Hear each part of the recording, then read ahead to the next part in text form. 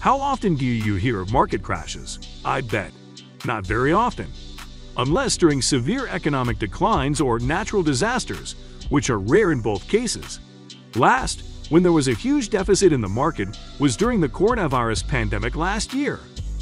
In the week of February 24, 2020, the Dow Jones and S&P 500 lost 11% and 12%, respectively, marking history as the biggest weekly declines to occur since the financial crisis of 2008. The Dow continued to decline until by 9.99% on March 12.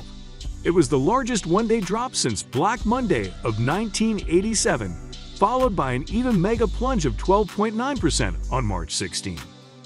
However, unlike many market crashes whose recovery takes years to amend, the stock market rebounded to its pre-pandemic threshold by May of 2020. Behind that rapid recovery was an enormous amount of money, with the Federal Reserve slashing interest rates and adding $1.5 trillion into money markets and Congress passing a $2.2 trillion aid package at the end of March. So what are the best stocks to buy during a huge market meltdown? Today's list of stocks includes great picks. Here is a look at the best stocks to buy with high dividends when the market crashes. These stocks may not look promising, but they are ones to buy hand over fist if the market crashes. PayPal. Nasdaq PYPL is one of the ultimate online payment platforms that saw rising demand in the face of the coronavirus pandemic last year. For its fiscal 2021 mid-quarter, total payment volume increased by 40% up to hit a total of $311 billion. PayPal has nevertheless added 11.4 million new active accounts, making its revenue spike by 19% for the first quarter. The business has additionally generated a free cash inflow of about $1.1 billion over this same period. It looks like PayPal will continue booming as it doubles down on its buy now, pay later (BNPL) campaign. The company recently launched a BNPL service in Australia, serving close to 9 million customers. PayPal has plans of expanding its offering in Germany. Its $2.7 billion acquisition of Plaid, a BNPL player in Japan, helps the company top up its offering in the country, which is the third largest e-commerce market in the world currently. Brookfield Renewable. It is very much certain and for sure that Brookfield Renewable NYSE, BEP, NYSE, BEPC stock may be pulled down should the overall stock market plunge. This was the case last year during the COVID-19 pandemic-fueled sell-off. However, a stock market crash can never change the company's excellent growth prospects one bit. Brookfield Renewable takes its place as the leading producer and distributor of renewable energy.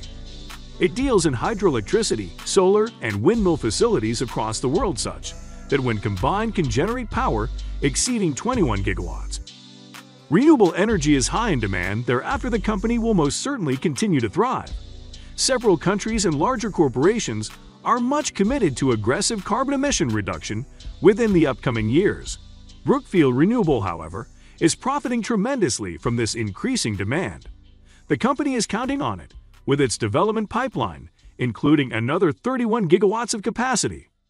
Brookfield Renewable's dividend stock currently stands up close to 3.2%. That yield could increase quite a bit during another market meltdown, making this a must-own dividend stock. Innovative Industrial Properties. NYSE IIPR. Innovative Industrial Properties dividend stock is at 2.56%.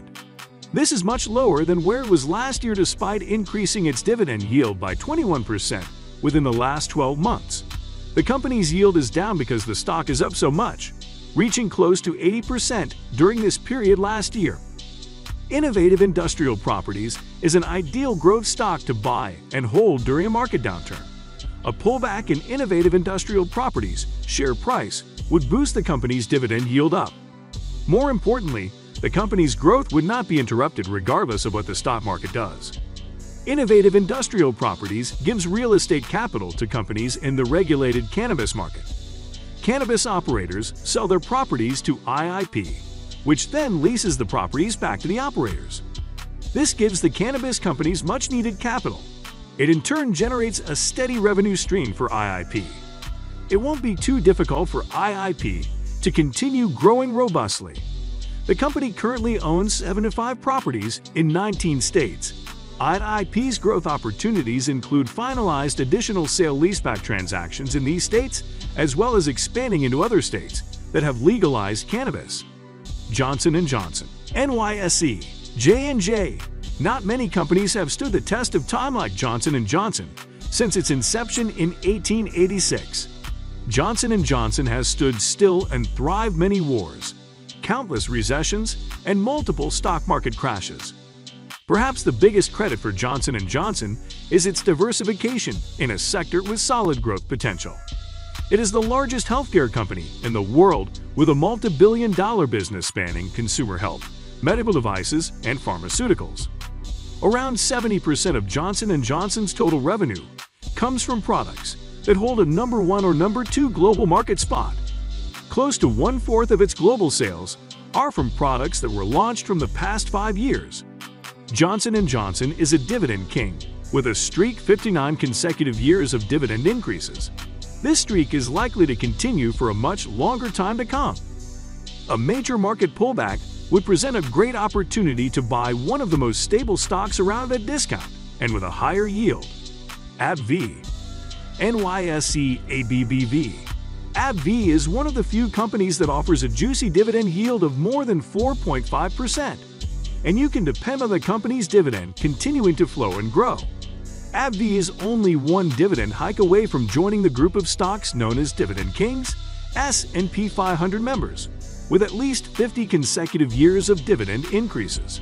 In the face of a market crash, stocks of the big drug maker would likely fall as they did within the coronavirus-fueled sell-off last year.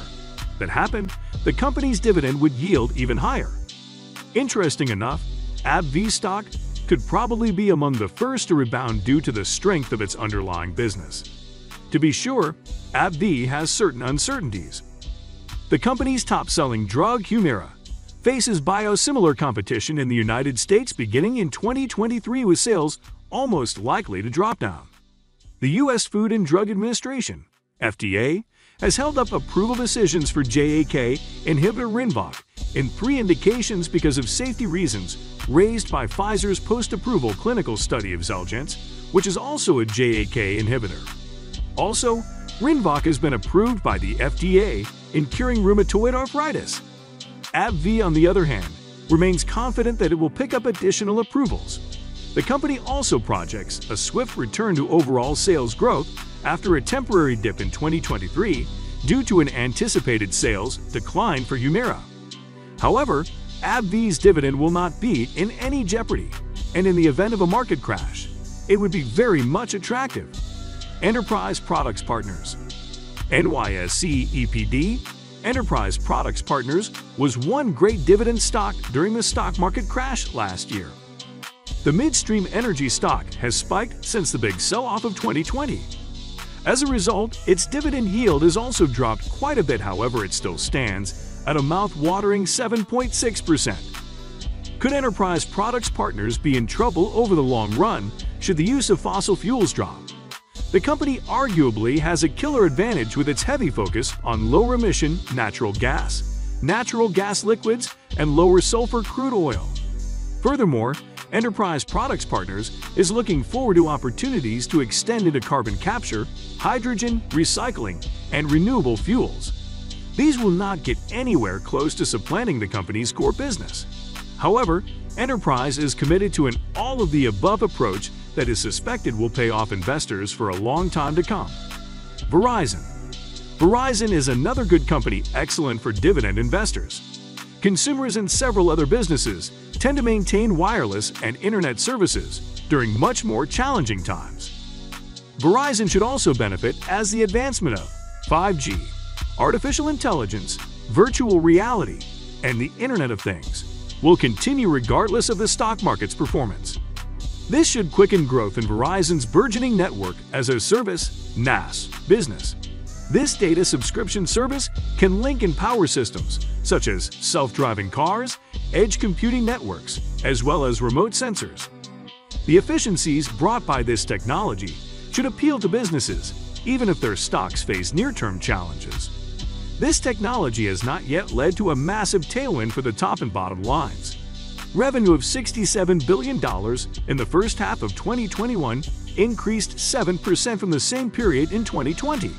Also, while the income of $11 billion surged 24% over the same timeframe, lower expenses and a pension reimbursement gain of $1.3 billion drove much of the increase.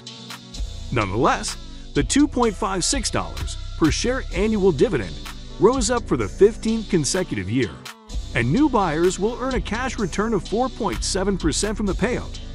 Also, while the stock has dropped by 8% over the last year, the P/E ratio of 11 reduces the odds of further significant stock declines.